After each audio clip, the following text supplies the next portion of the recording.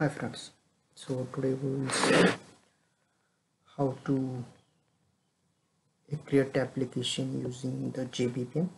So this is the site, actually JBPM work, which is the main site. So JBPM for JBPM application. So it has two ways to develop the application. One way is a standalone and another one is an embedded one. So in a standalone, what exactly we need to do? We need to download the JBPM final zip, then we need to extract it and run it. So we'll see how it will be done. Okay, so at the right hand side, so it has a download option. Okay, so we need to download this zip file, then we need to unzip it, and if we are running on Linux or Windows, depending on that, we need to execute the command. Means we need to run the standalone sh or standalone bat, so it will bring up the server and its editor as well. So this will be the local URL for us. So if we downloaded it, how it will be structured, I'll show you.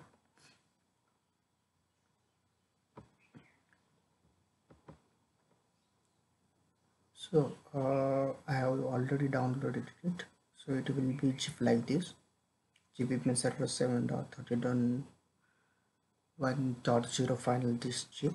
So I have extracted it here, sorry, this. So inside this is a JBoss server. Okay, so in that zip, so in that project, what they have included? They have included three vars here and under deployments. So one is a business central, another is JBPM case management, and Kai server. So we're widely using this business central and Kai server.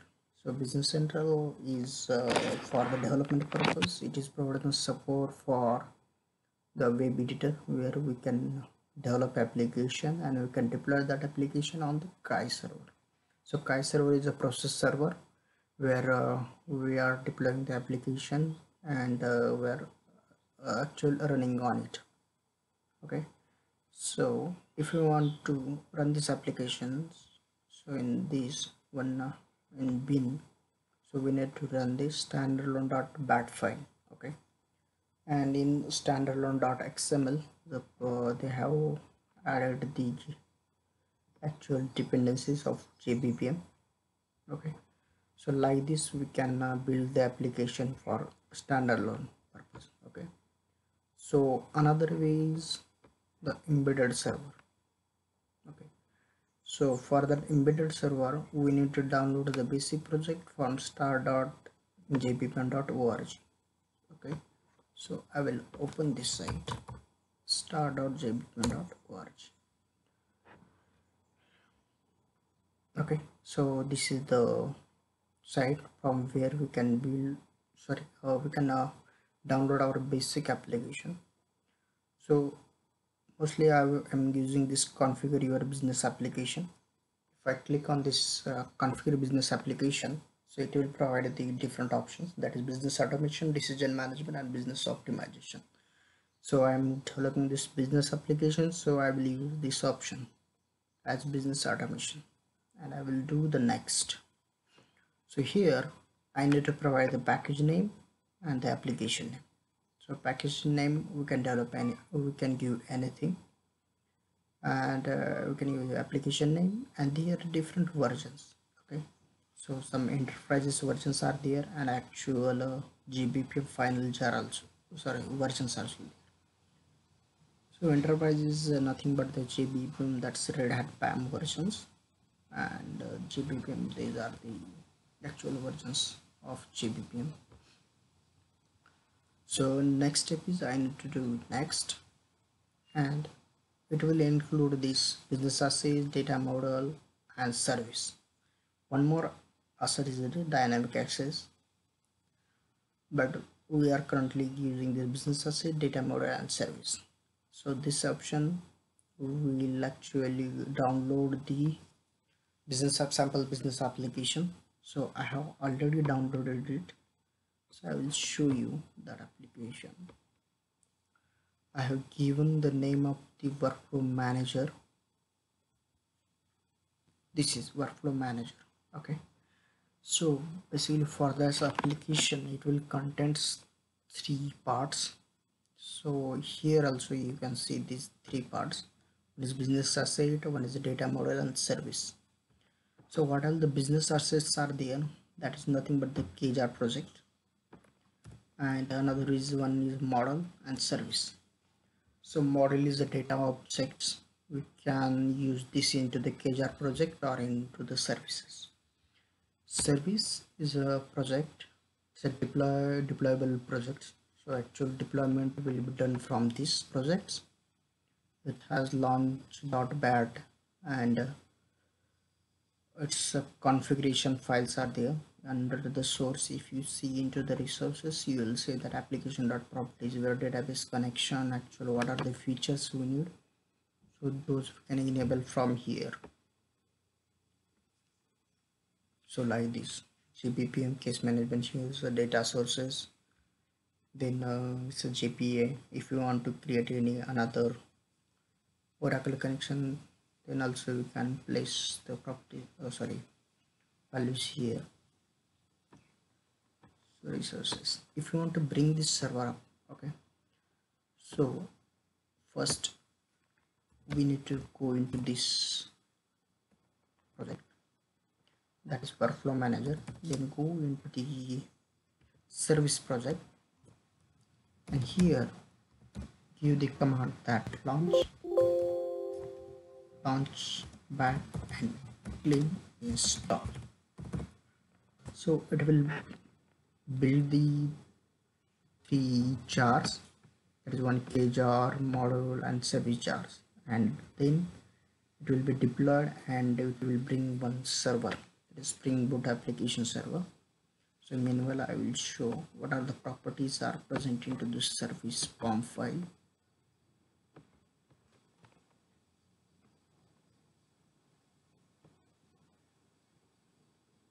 Okay, these are the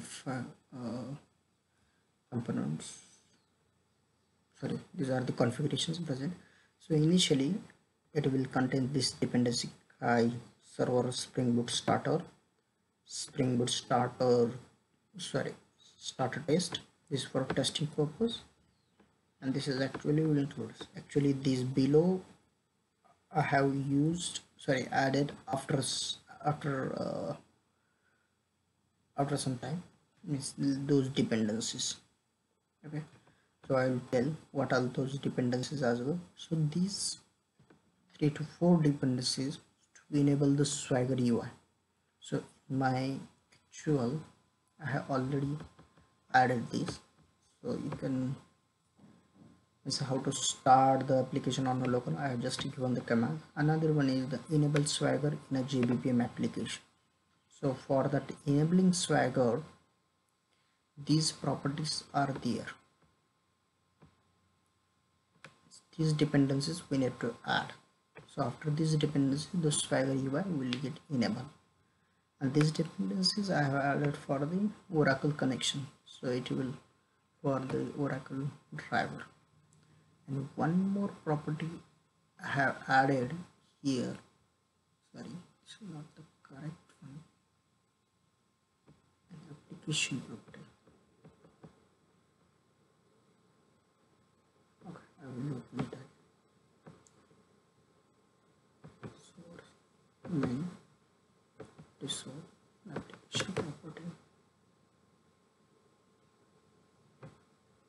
This. So here one more need to add to enable the Swagger. This line case Swagger not enabled is equal to true.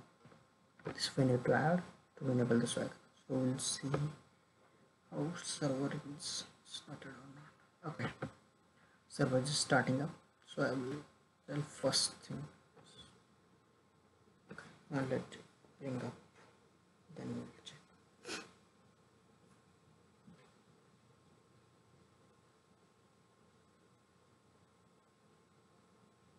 Yeah, this application is started. So I'll explain what exactly he did. So first, if you see this model project is built here, so it downloaded dependencies and created the snapshot jar for that model project. This model snapshot.jar. Another is a kjar project. This is actually main asset of business application. So here it's controlled BPD or data rules. All these things are here in kjar.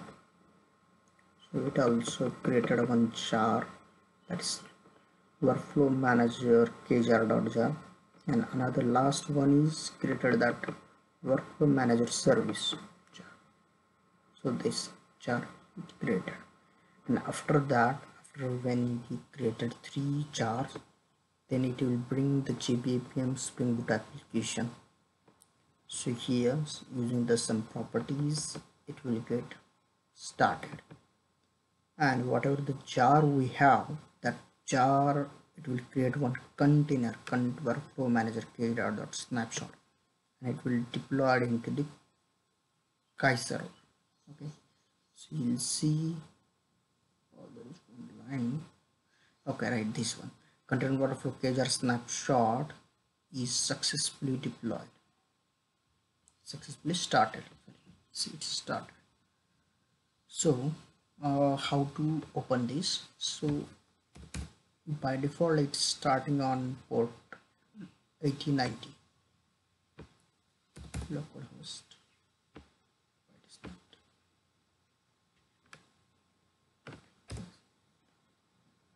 8090? So here you will see that project is built. It's loading.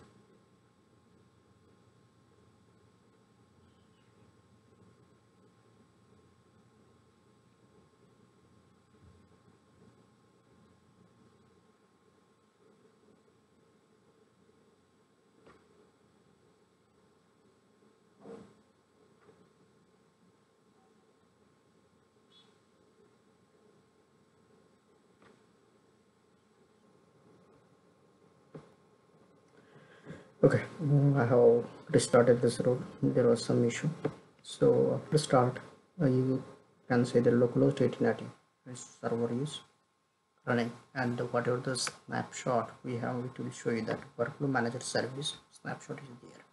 So here are some links also there, that is for JBPM documentation or for help. Okay, that is like this, it's get deployed. Means how can we see those it's deployed or not, our kjar is deployed or not correctly? So it has feature that Swagger UI. So I already explained that it will get enabled like this. This case Swagger. Then in pom.xml, these dependencies we need to add. So that actually help is available on jbpm.org. If you go here, jbpm.org, so go to the start business application, and inside go beyond the basics and read the documentation. So if you go into the read here, so you will find that explanation here. So let this open, configure business application.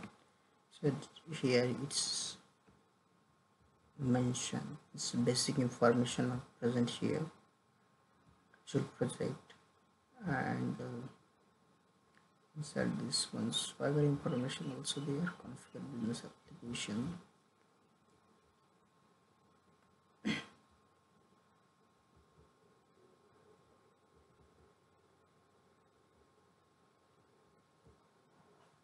It's got some information here, external databases. Yeah, here, so like this, we need to add these dependencies in pom.xml of service project. Okay, and we can enable like this. We need to add this inside the application dot properties. So this is the main JSON. So if you want to, view into the UI, for this we need to add this dependency, and after that dependency we need to run this URL. So it is API docs and URL is actual spider.json. So I have already opened it.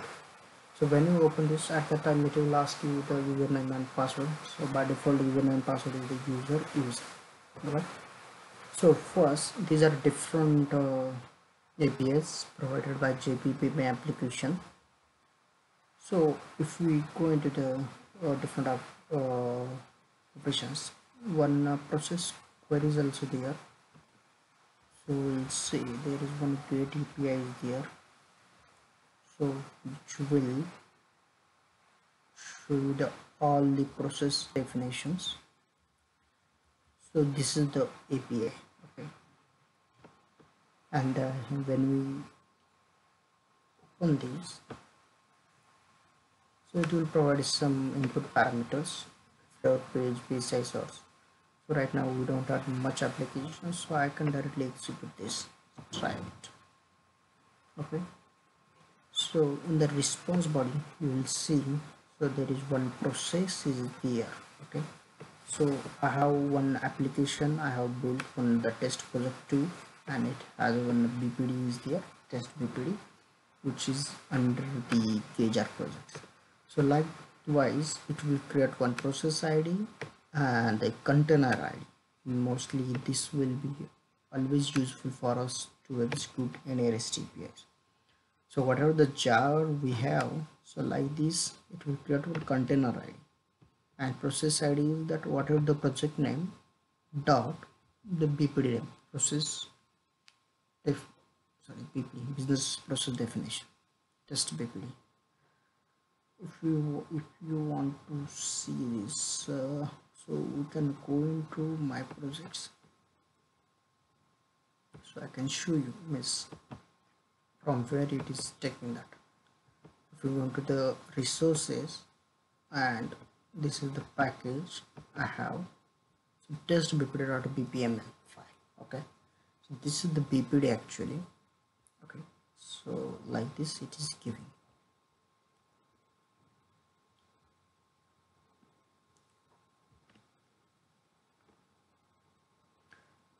So if you want to start a process instance, right now I will not show you the how to create the process. I will not show you the practically creating, just I will give the information. In the process instances you will see one post API to create the instance this. So it requires the container ID and the process ID. So whatever the container ID is this, which we previously see. This is the container ID, and in process ID we need to give this, and whatever the input parameters we can provide this into the body and we can execute. So it will be to not fund response if the process instance get created. Okay, for now, okay, that's all for this first video. This is my first attempt. Hope you like it. Okay, thank you for watching this.